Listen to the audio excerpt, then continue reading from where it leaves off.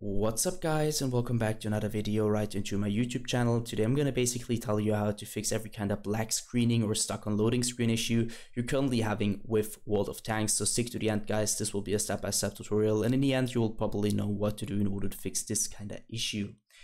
Before we start right into the video, I just want to let you guys know that I would really appreciate it if you would just leave a like, a comment, or a subscription right into my YouTube channel. It would really make my day and help me out as a little YouTuber as I am. Especially subscribing would be such a big support for me guys. You would support my work in YouTube a little bit, and I'm gonna really be thankful for that, and I'm gonna thank you for that. So anyways, I would just say let's get right started.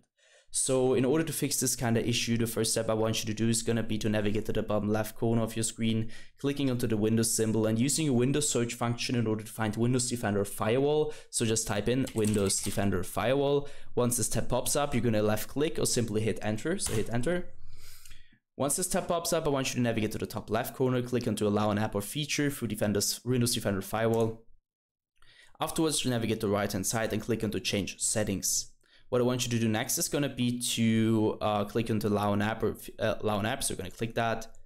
Afterwards, click onto browse, and I can really tell you now where it is located because on every single PC is located somewhere different. So you're going to search for World of Tanks, and once you found it, you're going to click onto open, and afterwards click onto add.